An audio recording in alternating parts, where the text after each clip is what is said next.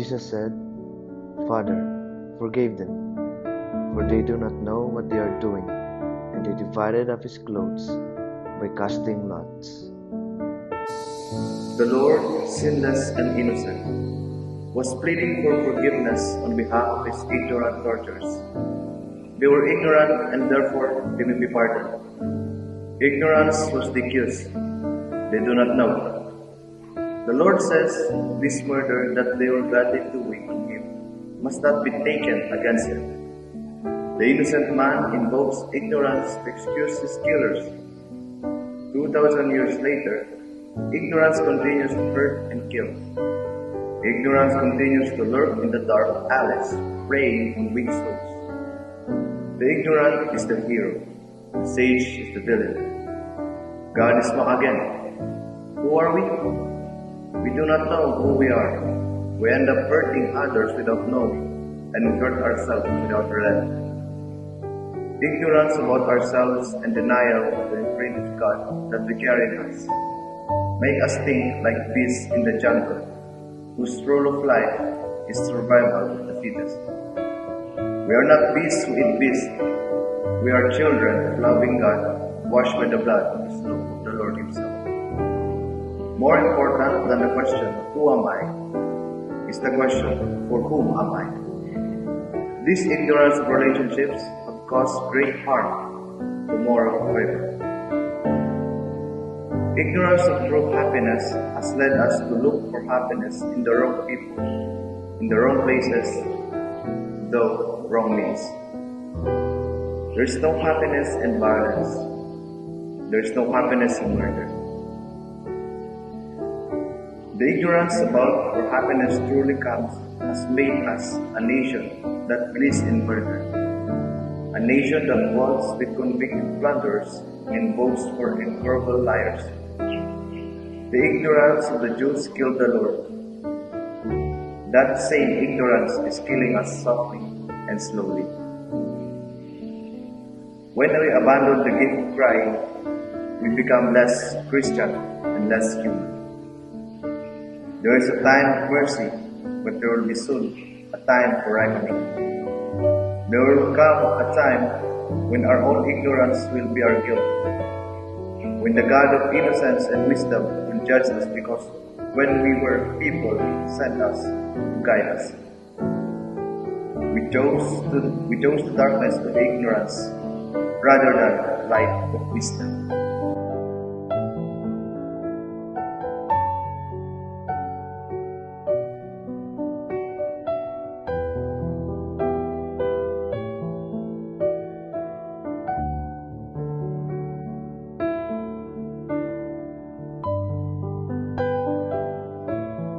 Now, one of the criminals hanging there reviled Jesus, saying, "Are you not the Messiah? Save yourself and us." The other, however, rebuking him, said in reply, "Have you no fear of God, for you are subject to the same condemnation? And indeed, we have been condemned justly, for the sentence we receive corresponds to our crimes. But this man has done nothing criminal."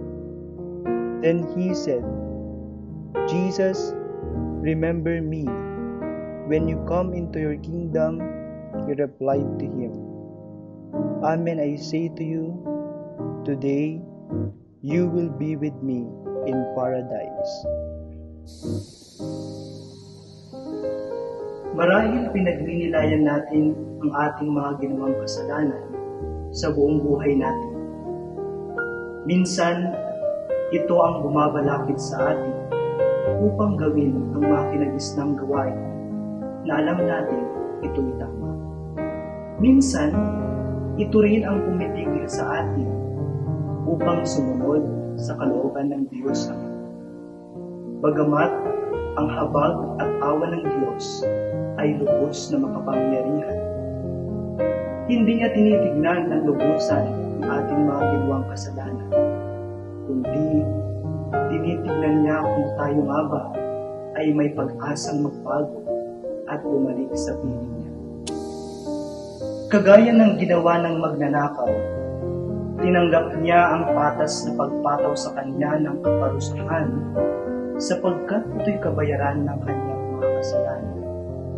Subalit si Hesus mismo ang nagpapatunay na gaano mang kabigat ang kanyang ginawang kasalanan, hindi niya hangad na patawan din siya ng kaparusahan. Bagkus, hangad niya yung pagbabagong magaganap sa kanyang sarili.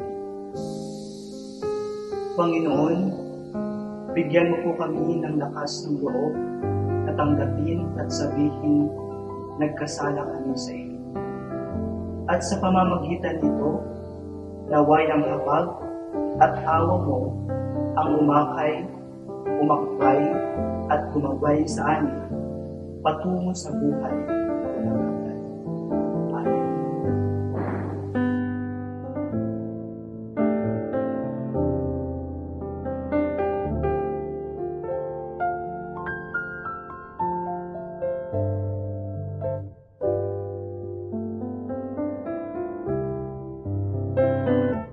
Near the cross of Jesus stood his mother's sister Mary, the wife of Clopas, and Mary Magdalene.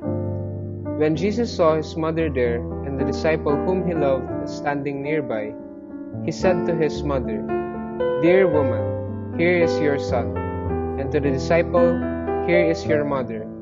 From that time on, this disciple took her into his home. One of the greatest gifts that Jesus has given to us when he was at the cross was his mother Mary. He entrusted her to his beloved disciple, John, the one whom he had loved. At the same time, Jesus was also establishing a relationship between his mother and his disciple. He wanted them to continue to love and care for each other in the most intimate of ways, just like the love that binds a mother and her child, and the child and his mother. It is important to take note here that this is not just some simple mutual relationship, but rather, what is being established here is also a spiritual relationship, wherein we are able to accompany one another as we journey towards understanding the love of Christ and following in his footsteps. When it comes to spirituality, the role of Mary is essential for us because of her devotion to her son. In spite of all the hardships and difficulties, she had fidelity to journey with Christ until the very end. It might be true that we could never love Jesus to the same extent that Mary did, but we can always try to do our best because, as Christians, there's no better way for us to live. May we be able to learn through the guidance of our Blessed Mother, so that one day, through Mary, we may be glorified in Christ. God bless you all.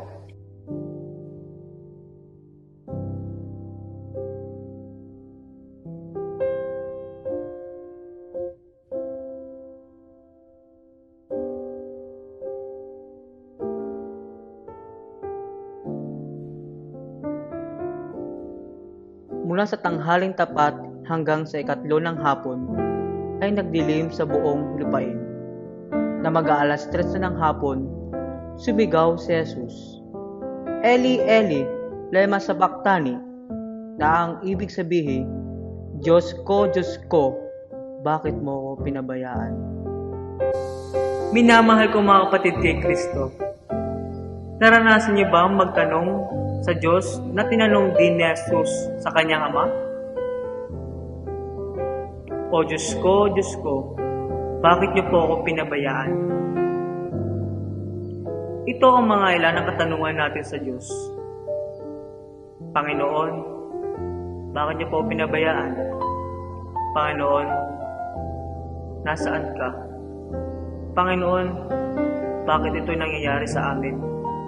Panginoon, bakit po ako nahihirapan?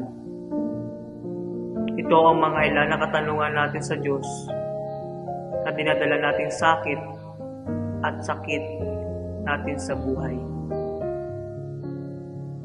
Si Hesus ay nagpakita ng pagtatanong sa kanyang ama, "O Diyos ko, bakit niyo po pinabayaan?" At dahil doon, pinakita niya na namuhay siya bilang tao. Pinakita niya kung paano makiisa bilang tao. Kaya si Hesus ay naranasan din masaktan, mahirapan, mawala ng pag-asa, at nag-iisa. Kaya marami tayong matututunan sa kaapat na wika ni Hesus. Ng pagtatanong at pagtataka sa Diyos ay parte ng pananampalataya, ay parte ng misteryo na hindi ka agad-agad makuha ng sagot. Bagkus, tayo ay nagtitiwala at dinadal na lang natin sa dasal.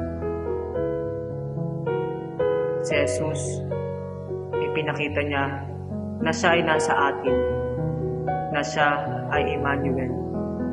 God is with us. God will always with us. God will always and always be with us.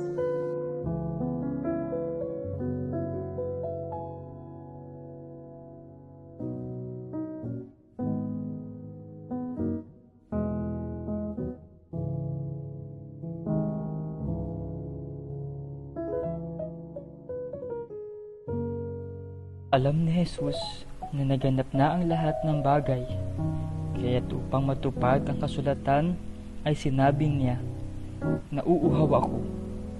May isang mangkok doon na puno ng maasim na alak.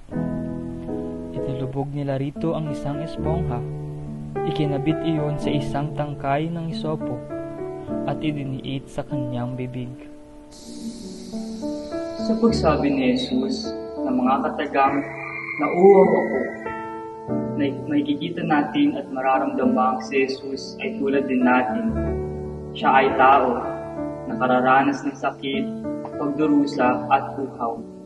Uhaw sa pagmamahal at sa pagbabalik loob ng mga tao sa Diyos. Si Hesus ay nauuhaw sa mga kaluluwa na handang mag-alay ng sarili para sa kapwa at para sa Diyos.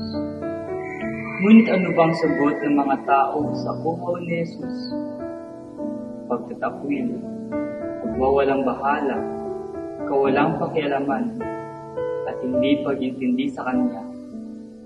Ano ang sinagot ng mga tao kay Hesus? Kasalanan, kamatayan. Mga kapatid, ngayong panahon ng Semana Santa, tinatawag tayo upang pauwiin ang uhaw ni Hesus. Ang pagpawi ng uhaw na ito ay makikita sa pagpawi sa uhaw ng ating kapwa. Tayo ay iniimbitahan na makisa sa uhaw ng iba, at kapag ang uhaw na ito ay atin nang naramdaman, tayo nawa'y kumilos para sa kanilang ikagiginhawa. Anumang mabuti ang ating gawin sa kapwa natin ay atin ding ginagawa kay Hesus. Hindi man natin mapawi ang uhaw ni Hesus sa krus ng literal, kaya natin itong pawiin sa presensya ng ating mga kapatid. Hindi lamang tayo tinatawag upang pawiin ang pisikal at material na uhaw ng ating mga kapatid at kapwa. Tayo ay higit na tinatawag upang pawiin ang kanilang espiritual na pagkauhaw. Ang uhaw na ito ay mapapawi lamang natin kung handa natin sa kanilang dalhin at ipakilala si Hesus. Paano? Ang pamumuhay ayon sa mga aral at turo ni Hesus at ang pagsunod sa kanyang yapak ay ang pinakamagandang paraan upang maipalaganap ang kanyang aral at maiparamdam ang kanyang pagmamahal sa iba. Isa pang tanong na dapat nating pagnilayan ay kung saan pang mga bagay tayo nauuhaw. Tayo ba'y nauuhaw sa atensyon, sa pagmamahal, sa salapi, sa pangyarihan, o iba pang makamundong bagay? Ang ating bang mga uhaw ay makamalukan? Ito bang mga ito ay naglalapit sa atin sa Diyos at sa pagmamahal sa ating kapwa. Panginoong Hesus, tulungan mo po kami. Nawa'y kami maging tubig na papawi sa uhaw na iyong pinagdudusahan at nararanasan ng aming mga kapatid. Pawiin mo rin ang aming sariling uhaw upang sa gayon ay lubos ka namin mapaglingkuran sa pamagitan ng walang kapagurang paglilingkod namin sa aming kapwa.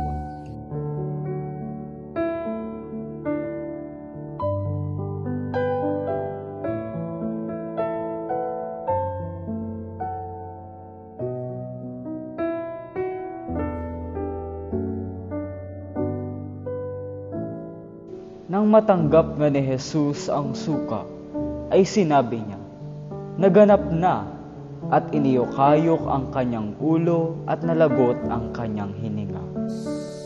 Ang ating buhay ay hiram lamang sa Panginoon, kaya't hindi natin alam kung paano at kailan niya ito babawiin. Sa buhay ng tao, ang kamatayan ang isa sa pinakakinakatakutang pangyayari, sapagkat karamihan sa atin ay takot mamatay. Napakaraming mga taong batid na nila ang posibleng araw ng kanilang kamatayan, subalit ang iba sa kanila ay takot at hindi pa handang mamatay. Dahil ba hindi pa nila handang iwanan ang mundo? Sapagkat marami pa silang mga nais gawin sa kanilang buhay, o baka naman dahil hindi pa sila handang magbago sa kanilang mga kasalanan na nagawa sa Diyos at sa kanilang kapwa. Sinabi ni Hesus, naganap na isakatuparan na ang kanyang misyong dapat gawin dito sa mundong ibabaw, sa pamamagitan ng kanyang pag-alay ng sariling buhay sa pagkamatay sa krus, ay naipagkaloob sa ating mga tao ang kanyang buhay na walang na siyang sumisimbolo sa kanyang walang hanggang pagmamahal sa atin. Sa pamamagitan ng krus na ito, ang naging sinyales na ang Panginoon ay nasa tabi lamang natin, sapagkat ito ang alaala ng kanyang paglalaan ng buhay upang tayo'y maligtas sa ating mga kasalanan. Inako niya ang ating kamatayan, sinuong niya ang dilim na kagagawan, at isinakripisyo niya ang kanyang buhay upang tayo ay patuloy na mabuhay. Ako ba? Ikaw ba? Tayo ba? Handa rin ba tayong magbuwis ng ating buhay para sa iba?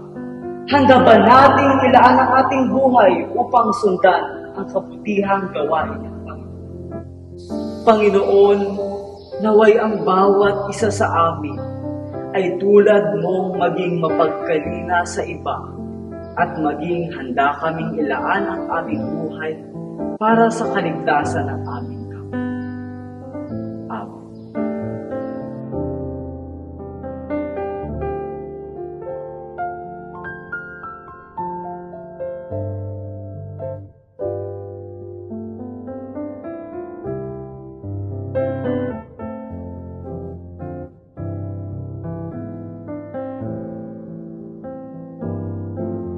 Jesus called out with a loud voice, "Father, into your hands I commit my spirit." When he had said this, he breathed his last. Father, into your hands, Lord, I commend my spirit.